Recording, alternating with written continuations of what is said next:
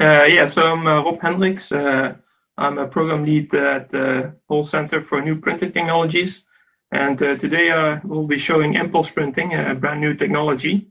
And we like to start with a video. So here you can see the impulse printing in action. So I'll show it.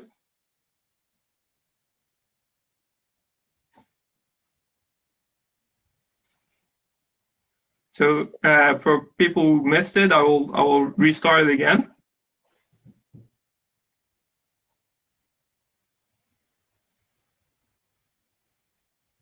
So here you can see there are 5 lines printed wrapped around a substrate, and the substrate is 1 millimeter thick glass, and we have an incredible 10 millimeter print gap.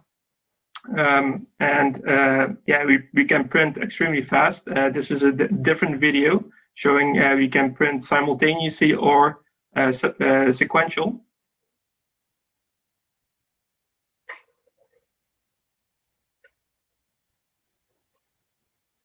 And this is a copper ink which we printed at a resolution of 350 micron white track, and after drying it was 60 microns thick. So you can see it's very nicely wrapped around the substrate at a gap of 10 millimeters. So what is impulse printing? Well, it's a additive manufacturing technology with a very high material efficiency and a low carbon footprint. In terms of what we are able to print, we have some unique features such as size. We can print from microns to millimeter size features. In terms of shape, as you saw, it's non-contact printing, so we can go from we can print on non-planar surfaces, so basically on any topology. And we also have an ability to print a very wide range of viscosity, so we can print basically any ink out there.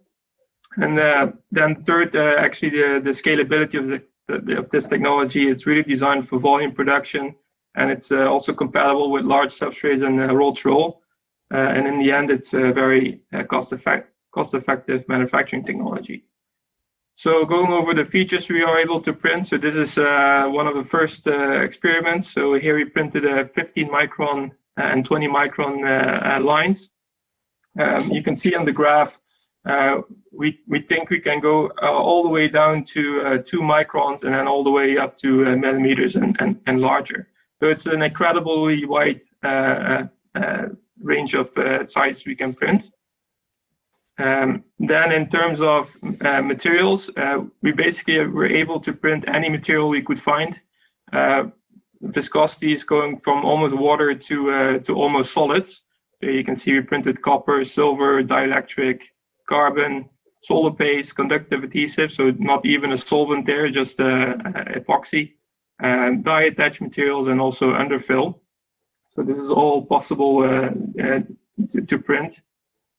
And then, of course, because we print in a non-contact way, we are able to print over steps. So here you can see a 1 millimeter thick package. We printed conformally copper ink all the way down to the side and making contact with the bottom.